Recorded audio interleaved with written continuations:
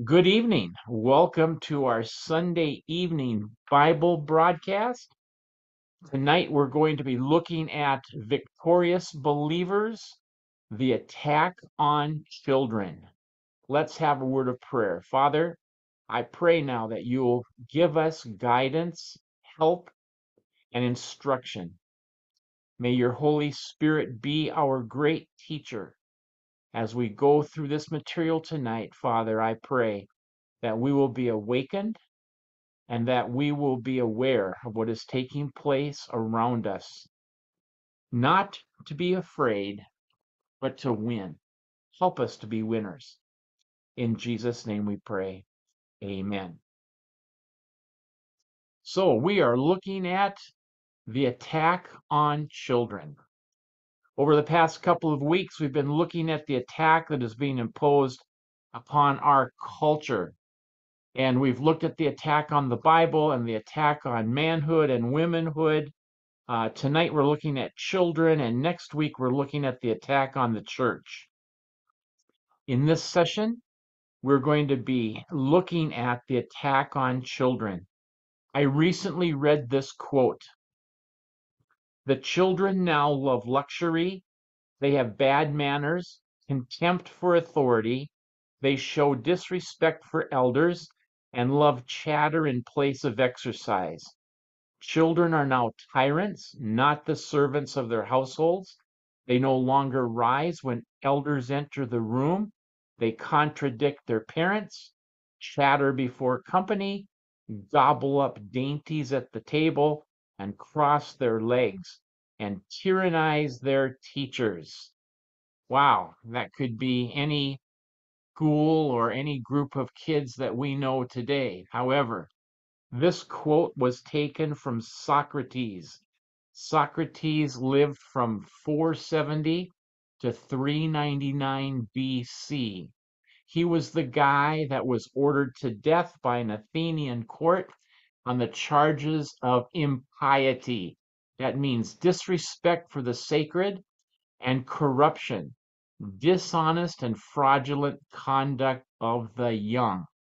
In other words, they were charging him with corrupting the young people of his culture. And this is what he had to say about the young people of his culture.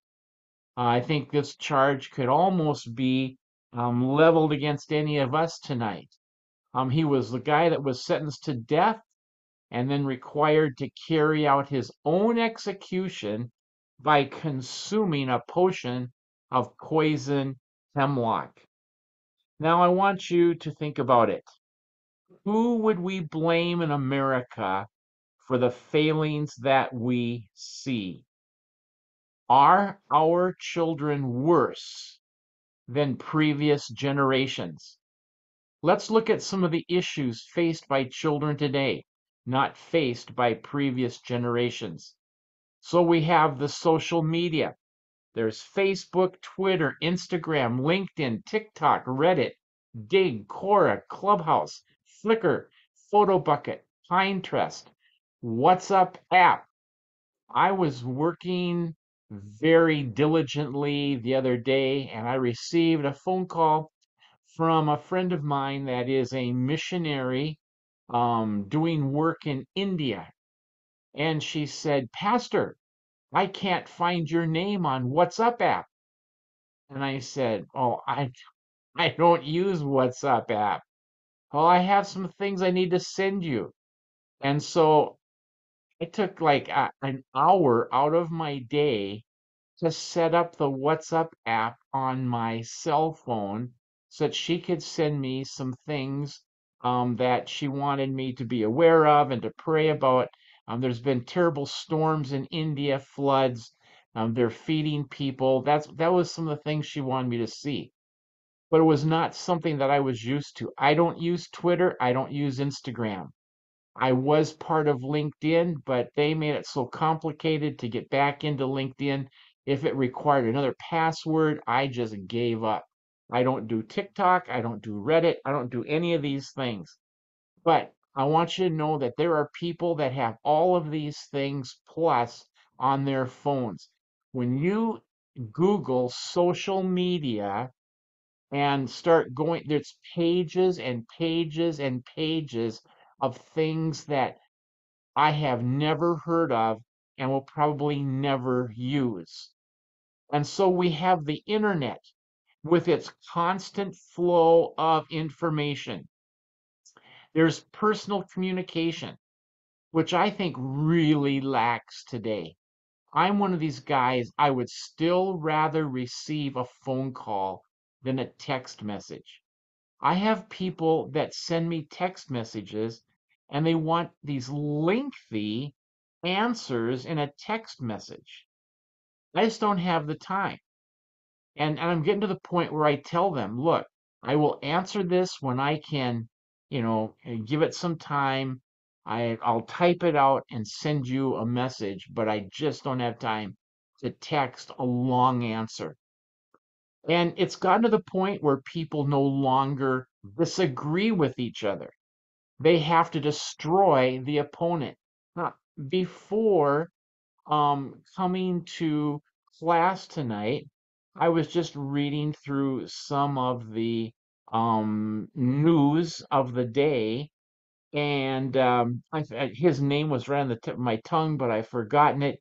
But the guy who's just won the speakership of the House, they're talking about having a vote to oust him out of the speakership, McCarthy, um, to oust him out of the speakership of the House because they don't like the way he has handled certain things concerning the restructuring of our national debt, which, by the way, nobody has ever gone hungry. They've always gotten their pay. It might have been late, but most of us have never ever missed anything when the government shut down. So, personal communication, and that leads to isolation. Isolationism is a big thing today because a lot of people have gotten to the point that they want communication without confrontation. And so, if Rita's sitting in the other room right now listening to everything that I have to say, if it requires any kind of confrontation at all, I have to handle it. She will not handle it because she just hates that sort of thing. I can understand that with her, but as when you're younger, there's going to be confrontation all the time on the job.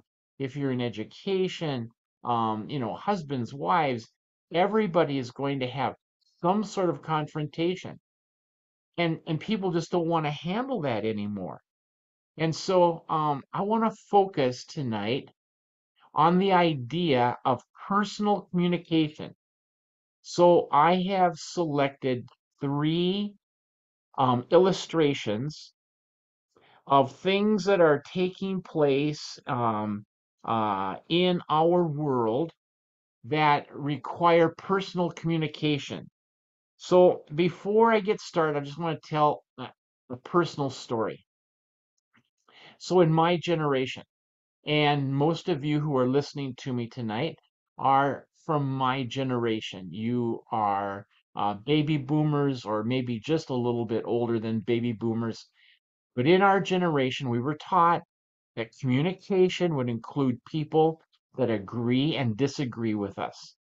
Now, I only ran for a political office once in my life. And when we lived in Thief River Falls, Minnesota, our daughter Erin was in the 6th grade, and while she was in the 6th grade, we were informed that a sex education program was introduced under health curriculum in the middle school where she was attending.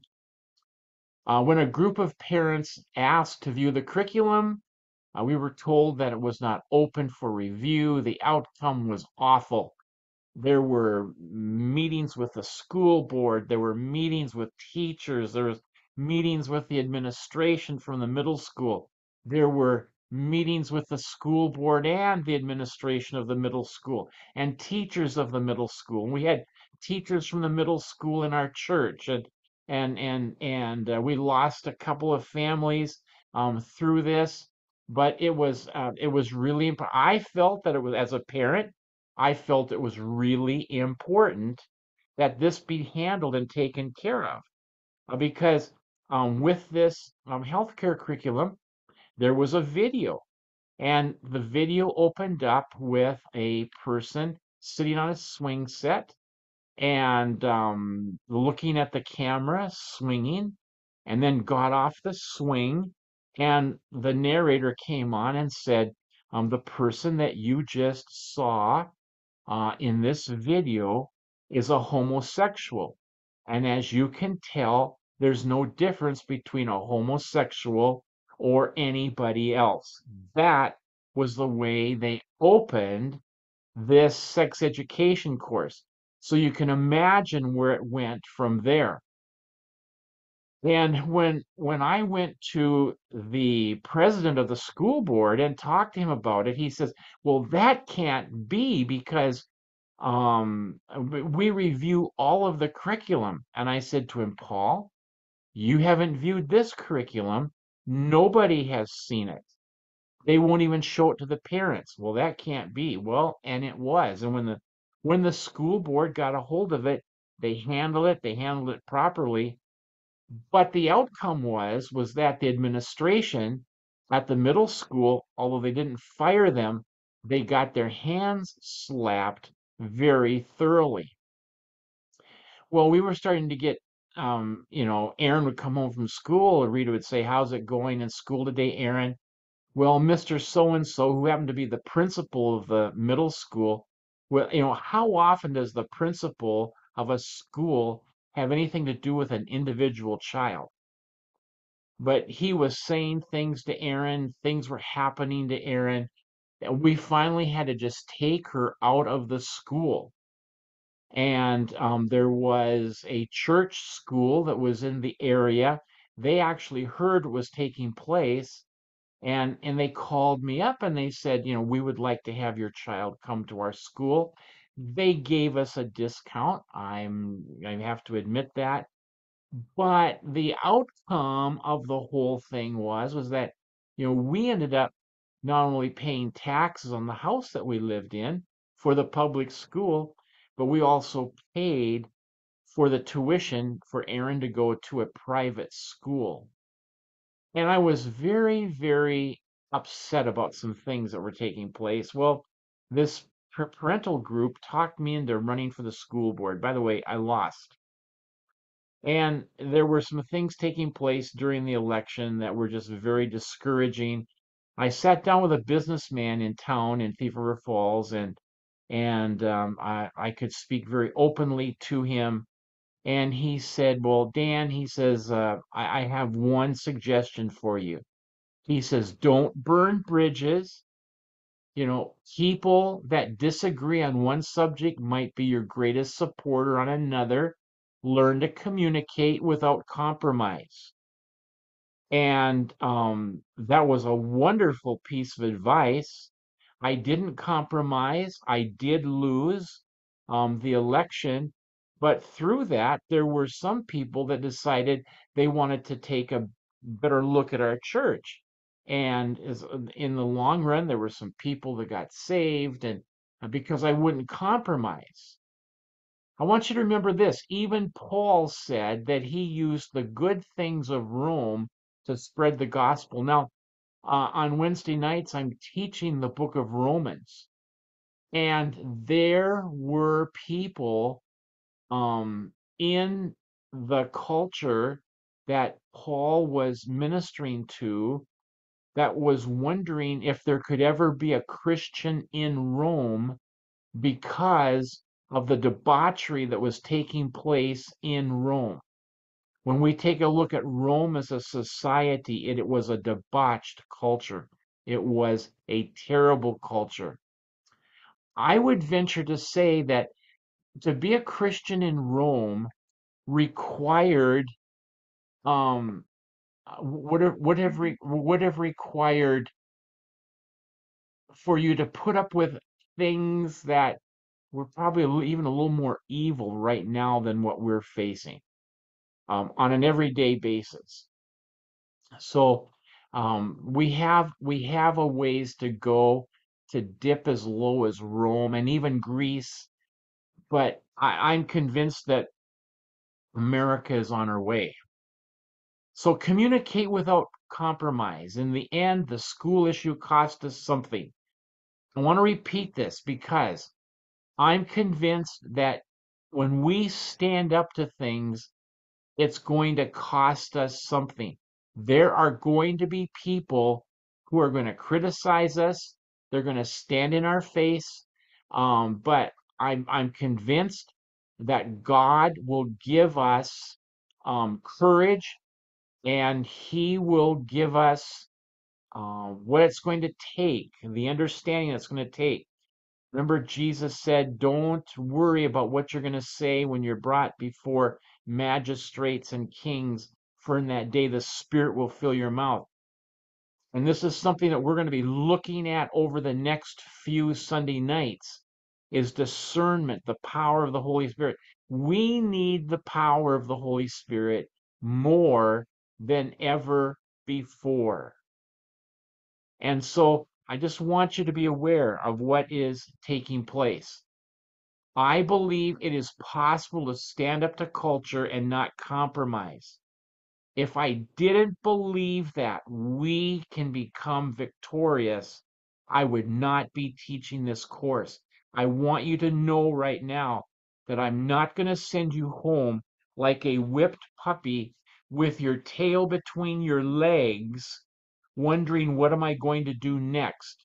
We're not going to be standing in the corner, rubbing our hands back and forth in fear.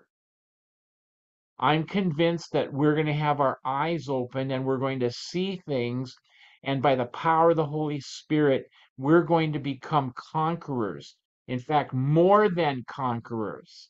I want you just to say that right now in your home, wherever you are. We are more than conquerors. I am more than a conqueror. So I need to ask the question, does the Bible speak to the problems of our culture?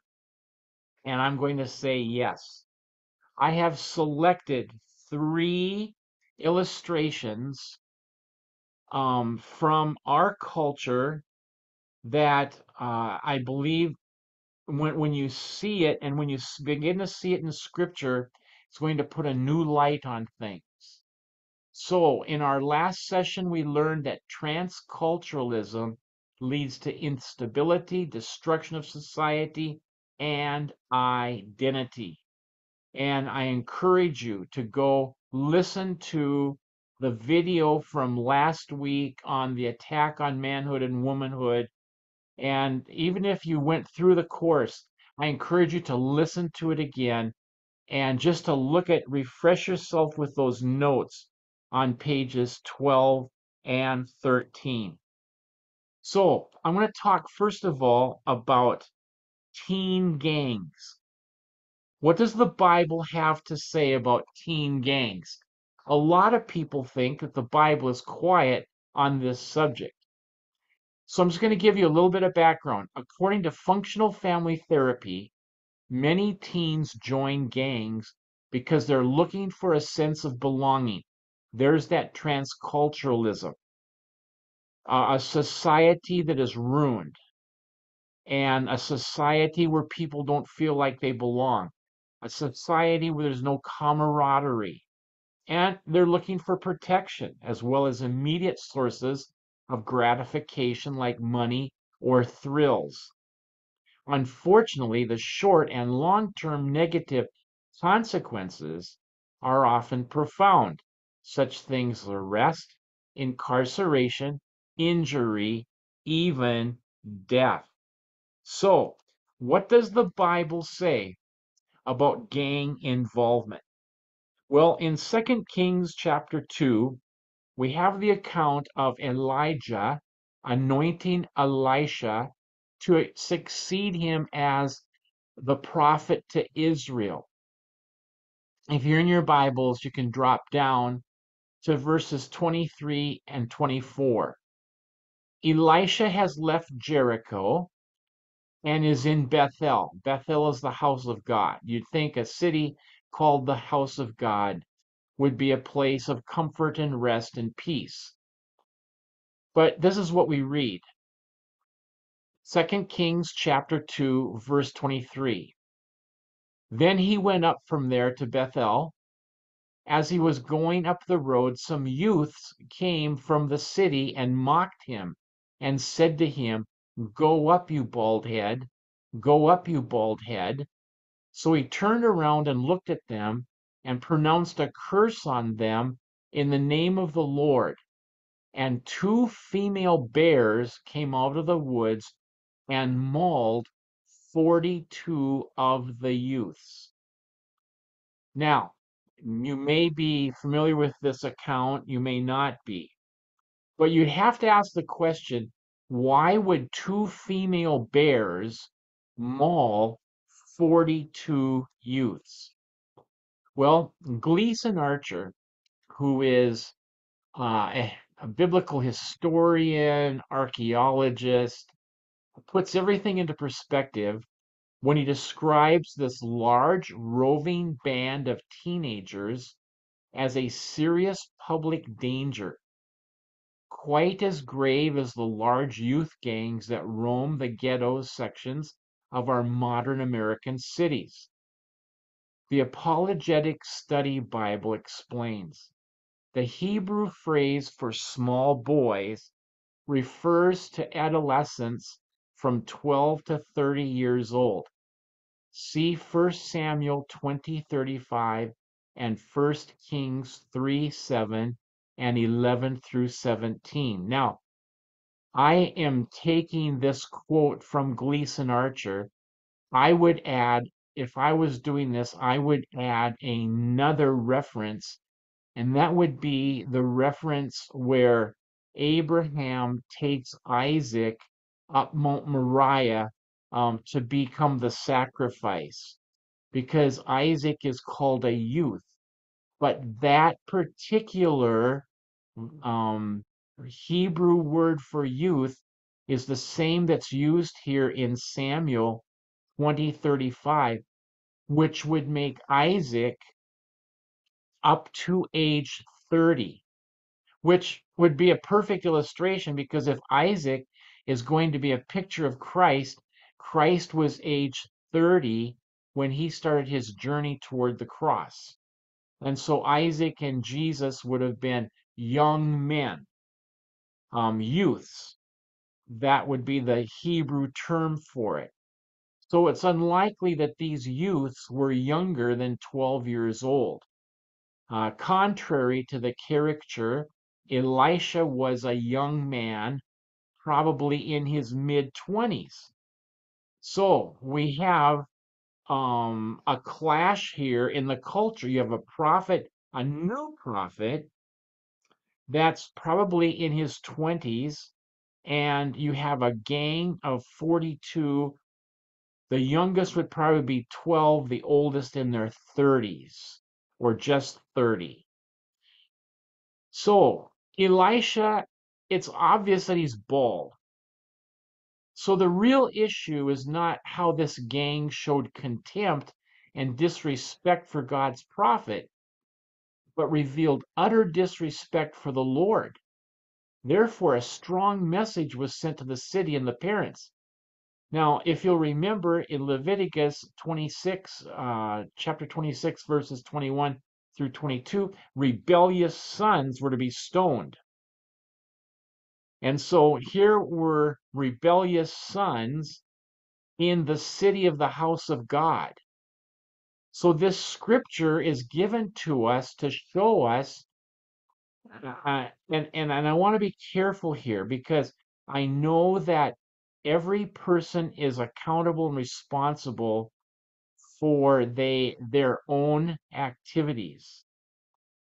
But in this case, God is speaking to the city of Bethel, particularly to the parents of the city, and he's saying, hey, you need to get some things into order here, because this was a warning that if the city didn't get things straightened out, there was going to be a greater discipline or judgment from God that was going to be paid.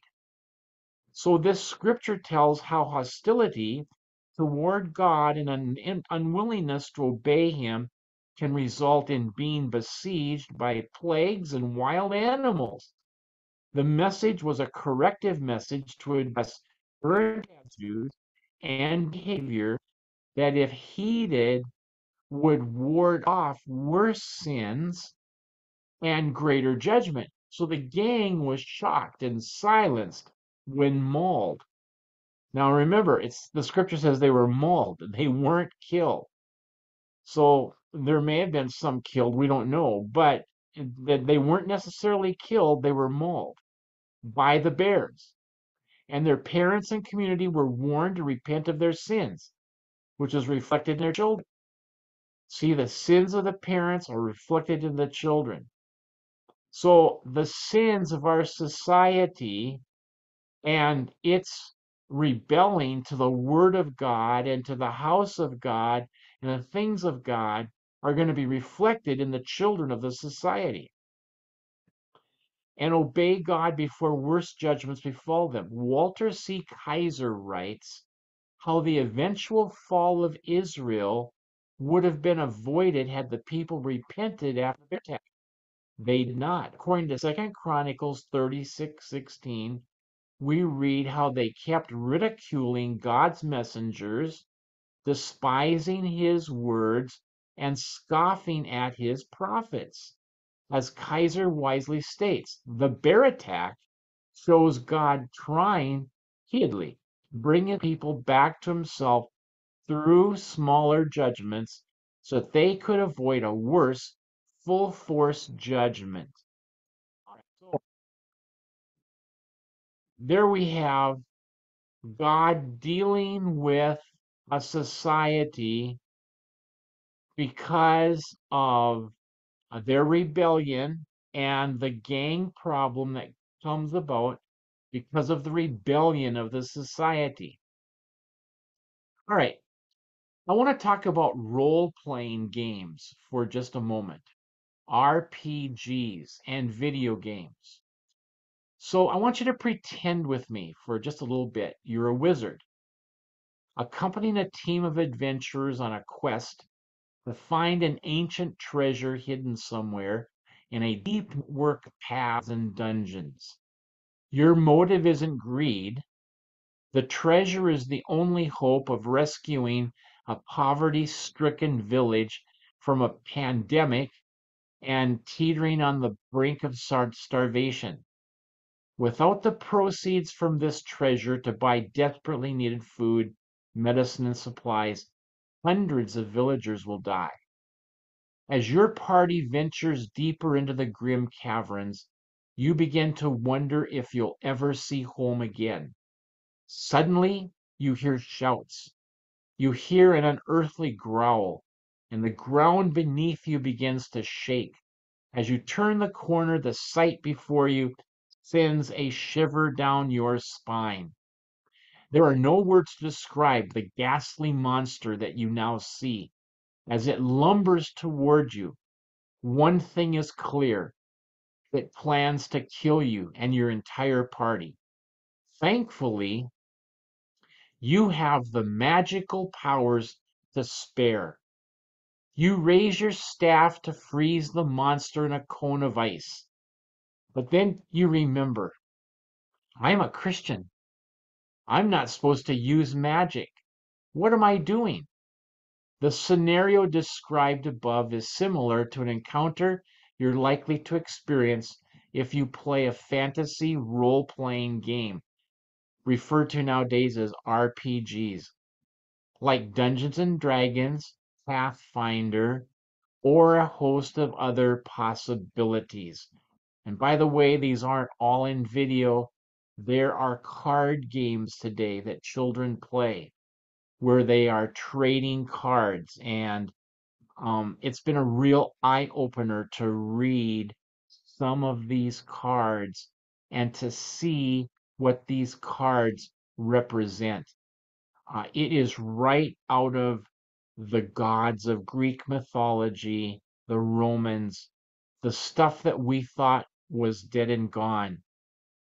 And I'm convinced it's just demonic activity rewrapped. So, what does the Bible say about role playing? I'm going to have to stop right here and say this. I believe this is one area in which there needs to be discernment. I am not going to tell you that you have to take care all of the video games out of your house, and you know, I don't know all the games that are out there, so please, I am asking that you begin to discern certain things.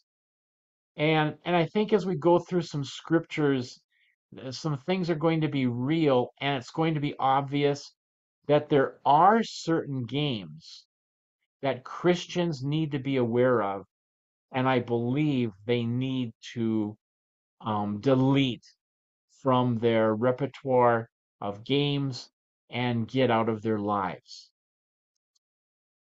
In Proverbs 15, verses 21 through 22, the scripture says, "Folly is joy to him that is destitute of wisdom, but a man of understanding walketh uprightly. Without counsel, purposes are disappointed, but in the multitude of counselors they are established." Philippians 1, 9 through 11. "And this I pray, that your love may abound still more and more in knowledge and all discernment, that you may approve the things that are excellent, that you may be sincere and without offense till the day of Christ, being filled with the fruits of righteousness, which are by Jesus Christ, to the glory and praise of God." Ephesians 5:1. "Therefore, be imitators of God as dear children, and walk in love as Christ also has loved us and given himself for us, an offering and a sacrifice to God for a sweet smelling aroma.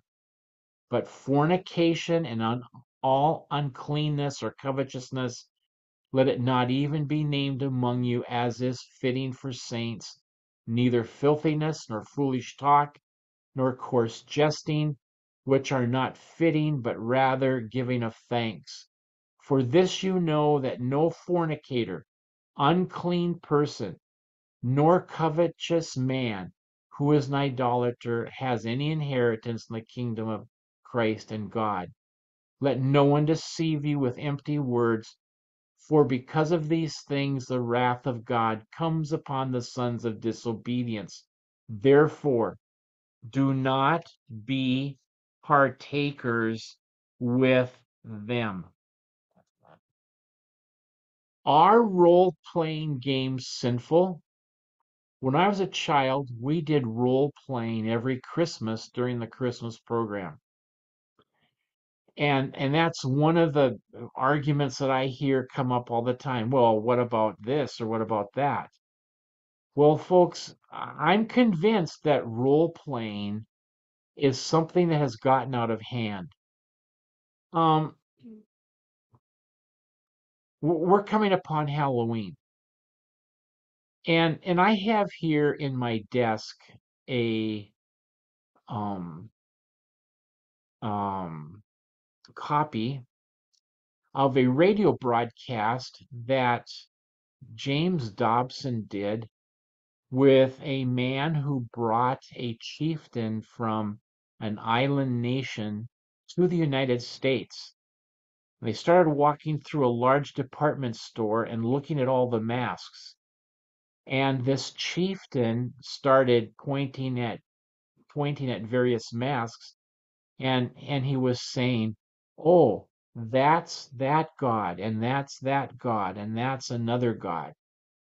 And we dress up our little kids as demons, as witches, warlocks, and we send them out trick or treating and we laugh and we smile at them.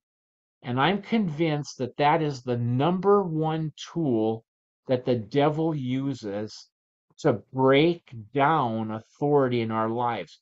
If he can get us to make sinful things humorous, I believe that he's won a great victory.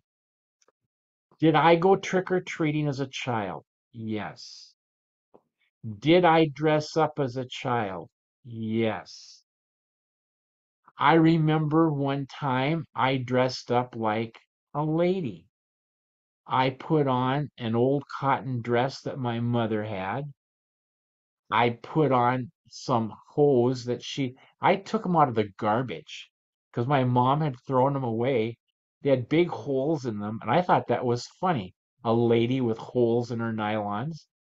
So I put on this dress. I had nylons with holes.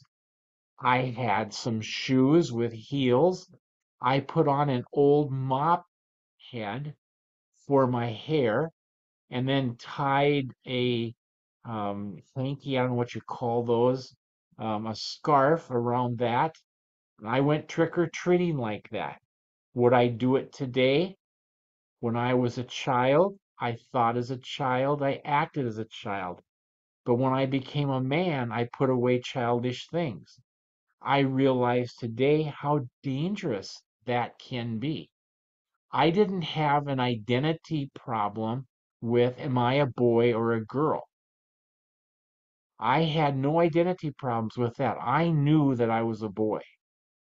But if you dressed up a child who might be having issues with that, what are you doing? And I think these are the sort of things that before we do them, we need to make it a matter of prayer.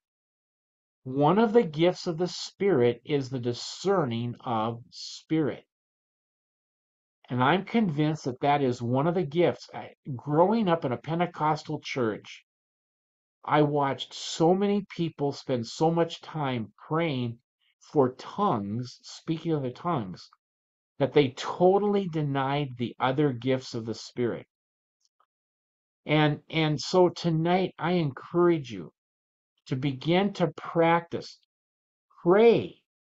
Ask God, what about this? What are we doing here? And is this going to have what sort of an impact is this going to have on my children or on my grandchildren? Let's look at it this way. Sin starts in the mind and becomes sin as it is acted out.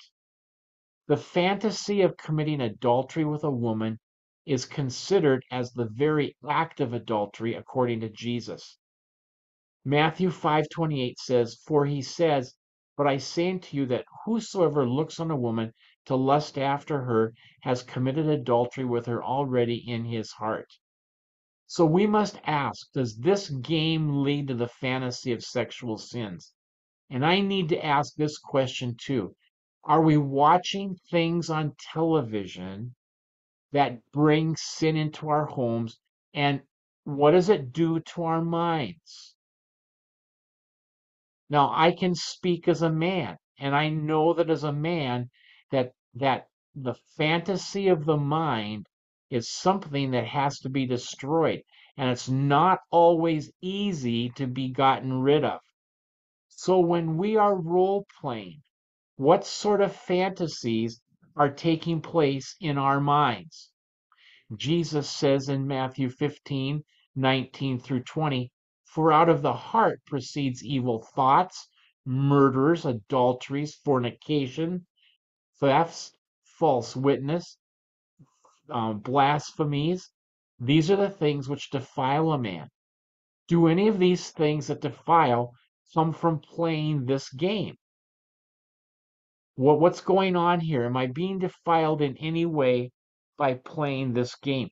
The Bible says we are to cast down imaginations and every high thing that exalts itself against the knowledge of God, and bringing into captivity every thought to the obedience of Christ. Now, going back to that role playing that I was talking about, and you're going to save these people from this pandemic, are you going to save them with the power of God, or are you going to save them with magic? What does the Bible tell us about magic? You see, I think we have to start looking at these things, and those, believe me, folks, are imaginations. When we start relying on something else to do what God says He's already done, we have an imagination that gets built up. That's the problem with gambling. If people could just play cards for the sake of playing cards and it's a game, that's no problem. But people start gambling with it, and they start looking at gambling as a way to increase their income, to bring them wealth. And what does the Bible say? The Bible doesn't say that we do those things through gambling. The Bible talks about by faith. So those are imaginations that need to be cast down. I want you to look at this. The root word in entertainment is enter. The enemy gains entry through entertainment. Be mindful of what you are entertained by. It just may gain entry into your soul. And this is a quote by George Burt. Now, we're going to come to a sensitive issue. This really bothered Rita when she read it, but and I really prayed, do I add this in? But when I pastored in Thief River Falls, Minnesota, there were two ladies that were convinced that at night the Holy Spirit was coming and laying with them in their beds. And as a young pastor, I assured them it was not the Holy Spirit, but I didn't know what it was. There was a cartoon series called South Park. I don't know if it's still on or not. I know that they have reruns of it. And different friends of mine had talked about it. So I decided one evening I would turn on South Park and I would listen to it. I listened to it for just a little bit because I realized that what they were talking about was demonic. And they used some terms that I wasn't familiar with. So I went on a little investigation to find out what they were talking about. So this is taken from the actual transcript. You can find it online. It's called The Succubus. And it's the third episode of season 3 and the 34th episode, overall episode of South Park. This aired on April 21st, 1999. It just so happens that this is the only one of the South Park cartoons I ever watched a portion of. And I realized tonight why it made me so sick. So here's the synopsis of the transcript. There is this man by the name of Chef. Chef's parents arrive in South Park from Scotland, fresh from an encounter with the Loch Ness Monster, to attend Chef's wedding. Hartman, and I really don't know who he is, he's one of the characters, goes to the eye doctor and has to wear a huge pair of glasses. He's especially angry at the fact that the doctor constantly mocks him because of his weight. I remember that part of the cartoon. At lunchtime, Cartman shows up in front of Stan, Kyle, and Kenny, since he never misses lunch. The boys go in to get their lunch, but instead of Chef, there's a skinny white guy called Mr. Derp, a funny but illiterate man who irritates the boys, with the exception of Cartman.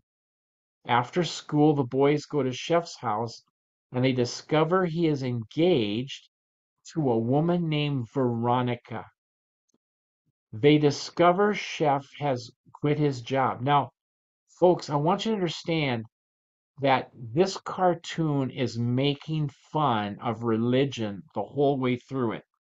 If any of you are familiar with Catholicism and the Stations of the Cross, one of the Stations of the Cross is replicates the time that Jesus fell on his face, and a woman by the name of Veronica came with a towel and wiped the blood off from Jesus.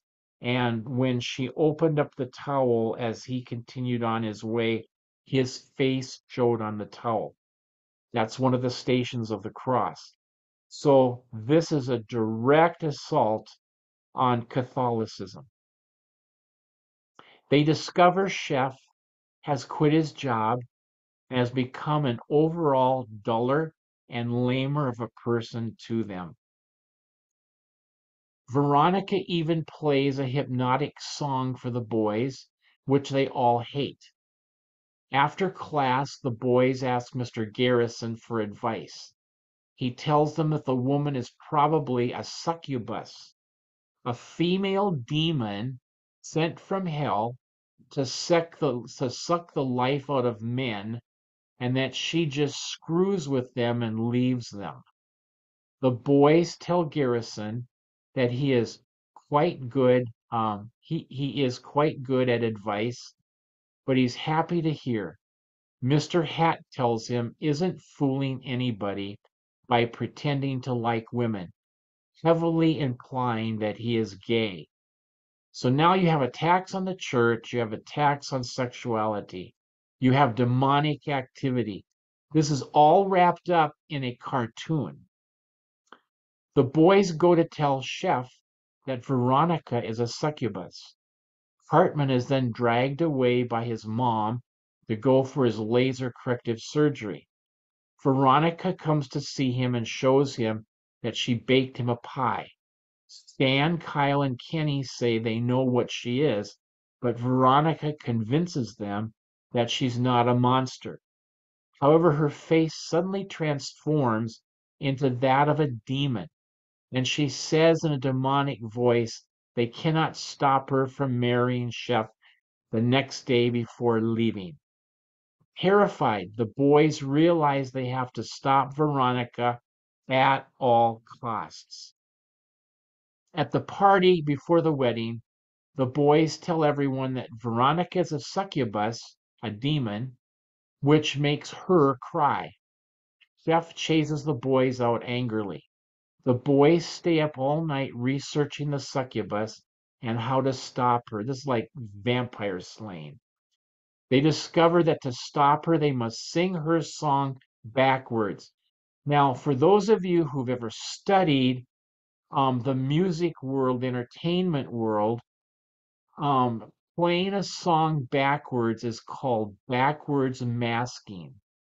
And it is a proven fact that there are oftentimes subliminal messages that are recorded into songs that when they are played backwards, you hear what they honestly have to say. Oftentimes, these songs, particularly if they are from a heavy metal a rock band that is into drug use. They will talk about sex, drug use. They'll have the sounds of demons. There's all sorts of nastiness that takes place in this. So this is actually teaching children to listen to this backwards masking so that they get into this sort of thing. At the wedding during the vows, they tell Cartman to play the tape of the song's music backwards, but it is delayed because Cartman dozes off from the lack of sleep.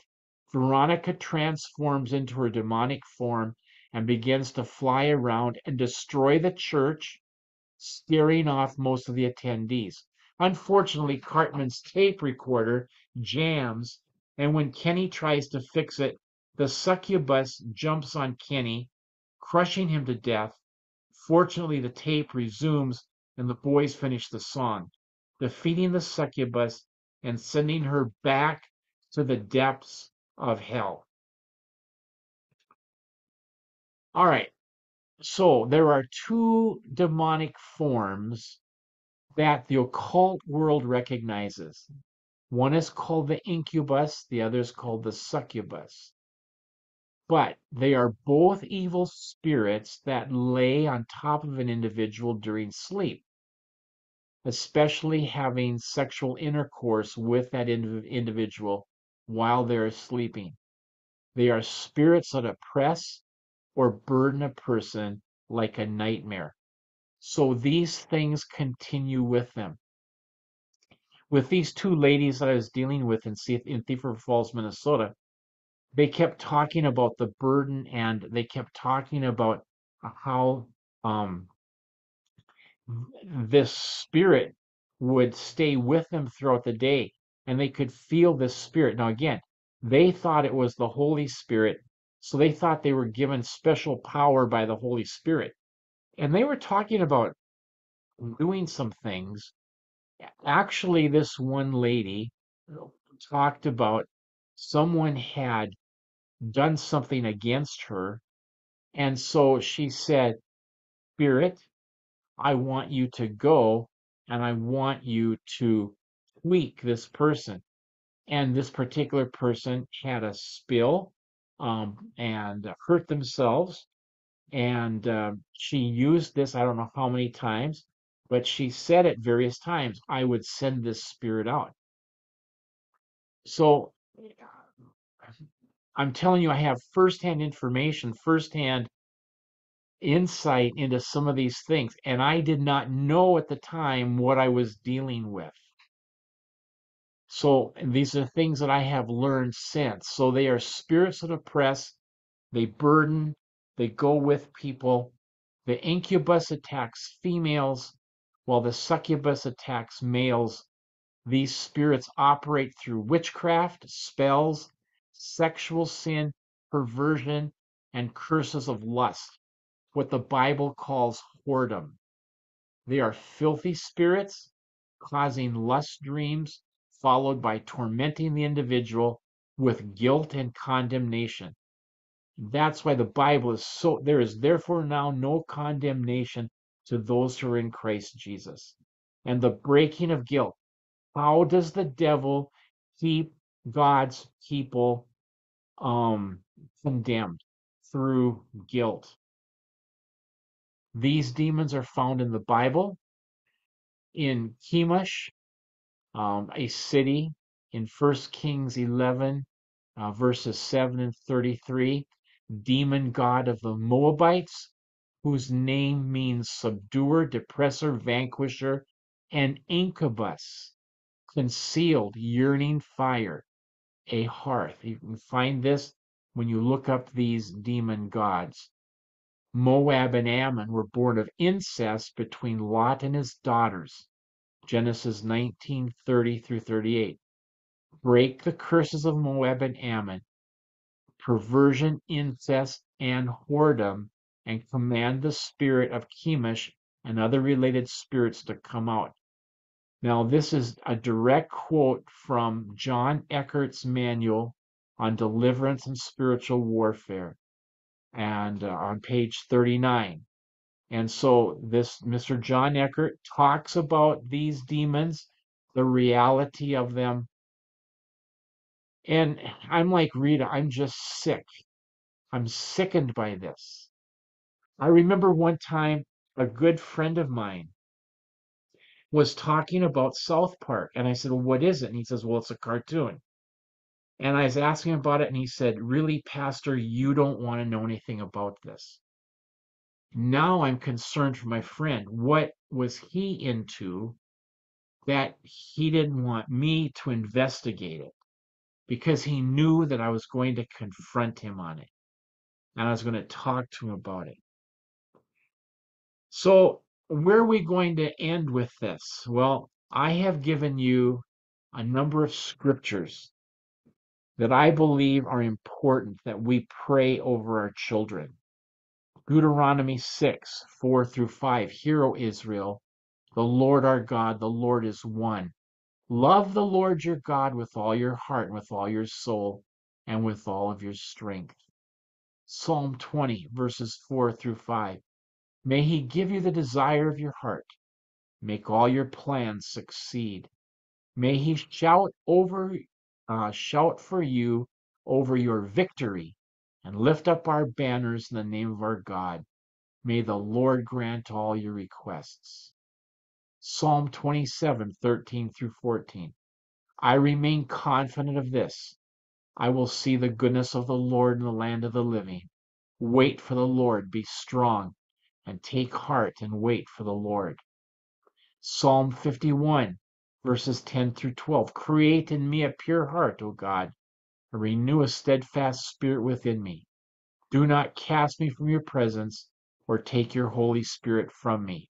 Restore to me the joy of your salvation and grant me a willing spirit to sustain me. But the mercy of the Lord is from everlasting to everlasting on those who fear him, and his righteousness to his children's children. Proverbs 22:6. Train up a child in the way he should go, and when he's old, he'll not depart from it. Isaiah 49:25. But thus says the Lord, even the captives of the mighty shall be taken away, and the prey of the terrible be delivered. For I will contend with him who contends with you, and I will save your children. When I pray this one, I think of Paul's words that having done all to stand fast, therefore, in the liberty with which Christ has made you free. For I will contend with him. Folks, there are forces out there that you and I cannot deliver ourselves from and deliver our children from. Only God can do that. And I believe that he will. Isaiah 54:13. All your children shall be taught by the Lord, and great shall be the peace of your children. Jeremiah 29:11-13. For I know the plans I have for you, declares the Lord. Plans to prosper you and not harm you. Plans to give you hope in a future. Then you will call on me and come and pray to me, and I will listen to you. You will seek me and find me when you seek me with all your heart. For God so loved the world that he gave his only Son, that whosoever believes in him should not perish but have eternal life. For God did not send his Son into the world to condemn the world. Hallelujah. But in order that the world might be saved through him. In 2 Timothy 1:12. But thus says the Lord, even the captives of the mighty shall be taken away, and the prey of the terrible be delivered. For I will contend with him who contends with you, and I will save your children. Jesus Christ tonight wants to contend on our behalf with the enemy of our souls, and he wants to save our children. I encourage you tonight, allow him to do that. Pray for discernment. Ask God for direction, and he will direct your paths. Father, I thank you right now for the opportunity that you have given us to come here this evening and to study your word. I pray now tonight that as we contemplate your word, you will deliver us and keep our minds healthy and free.